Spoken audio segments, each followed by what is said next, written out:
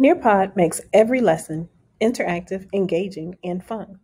It provides formative assessments such as polls, quizzes, and open ended questions that provide you with data in real time.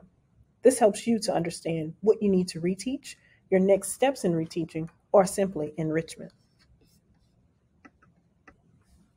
With Nearpod, there are over 20 plus formative assessments and dynamic media features to help you with your teaching and improve your student outcomes. Additionally, you can adapt your instruction or address any misconceptions on the fly.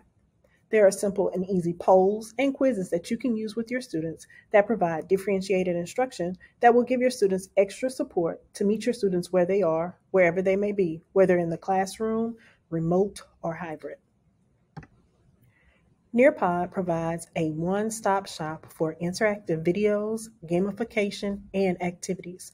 It's easy for your students to participate in the lessons that you assign to them. To get started, the first thing you will need to do is to log into your Nearpod account. Logging into your Nearpod account is simple and easy. Using the credentials that were provided to you through your East Baton Rouge Parish account, you will log into your Nearpod account. This is a single sign-on login. Once you click on Login, you will go in to sign in with Google. Again, these are the same credentials that you have with your existing EBR account. Once you are there, your Nearpod main page will appear. This is where your lessons are housed.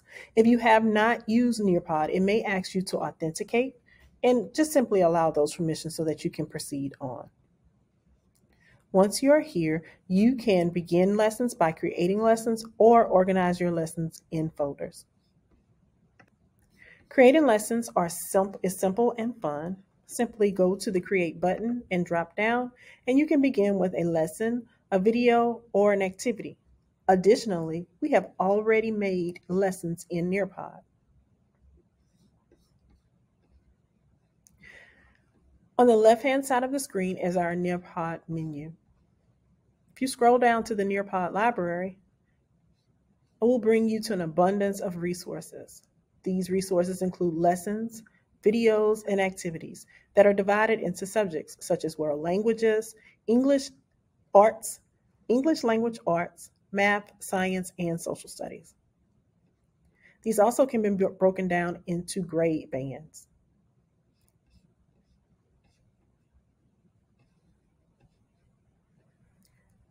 Another great feature of Nearpod is the featured activities that are usually changed within the month to meet a thematic unit or to address holidays. You can also choose from videos, activities, and lessons. You can even go by publishers. To find a specific lesson, simply find your subject area, select that subject area, and grade level. This will show results for Social Studies second grade. If you are looking for something in particular, such as the history of a flag, you can type it into the search bar at the top and it will search the Nearpod library. Once you have found your lessons,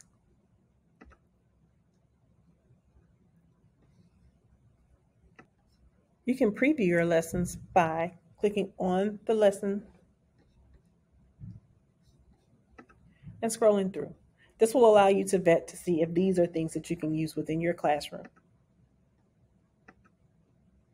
If you choose to use this one, you can add this lesson to your Nearpod lesson library simply by clicking on Add to My Lessons.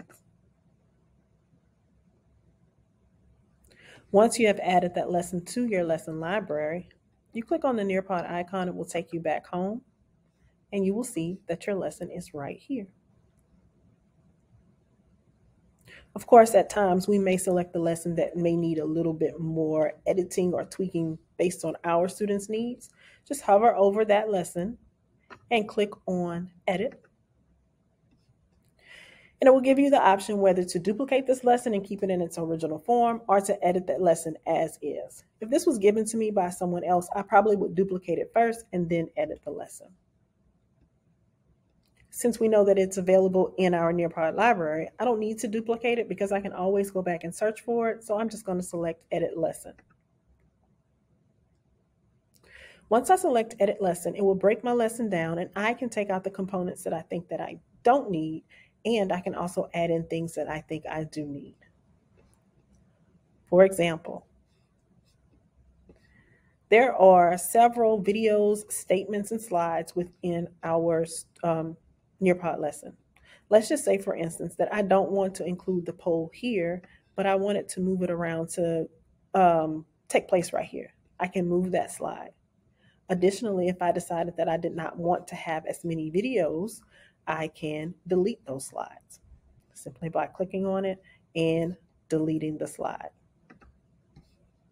Once I click my confirmation that I would like to delete it, I have created a slideshow just the way that I need it for my students. When I'm done, I can click on Save and Exit, and it will save it back into my Nearpod library the way that I needed it to be presented to my students. To assign this to my students, I can either do a live participation or I can do a student-paced participation. Live participation allows the students to work on this lesson at the same time with their peers and with myself.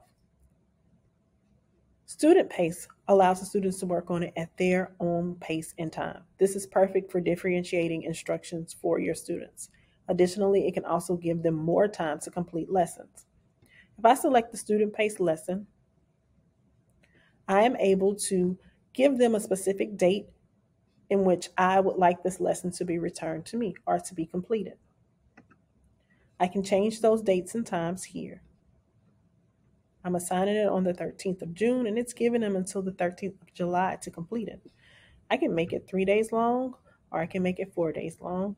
I can make it 1 day long, whatever works best for my students. Once I'm done, I'm going to click on Apply Changes, and it gives me 1 day to complete this assignment.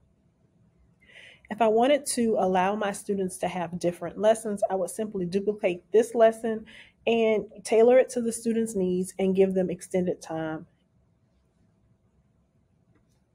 The greatest thing about Nearpod is that it gives us real-time data.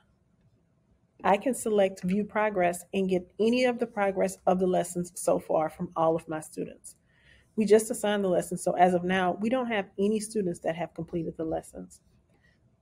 It's letting me know that it's waiting for the students to sign in, and it will also let me know who has completed the lessons or where they are within the lessons. It will also allow me to see the students' names, and if they're actually engaged and active in the lesson, it will show me here. This is absolutely perfect. No more walking around the classroom to engage with your students. To see if they're completing lessons, you can actually check it here and assist students and tailor to them with more one-on-one needs.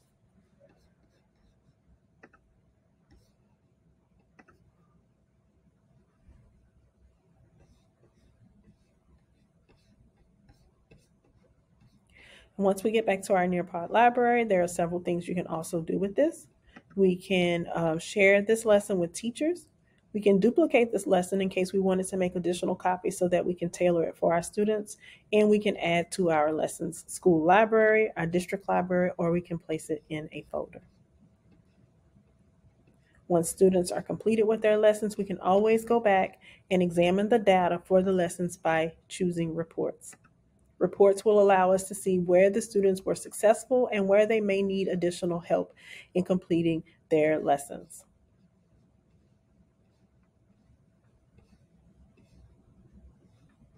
If you have any additional questions about Nearpod, please be sure to email me, Angelica Johnson Smith, at anjohnson@ebrschools.org.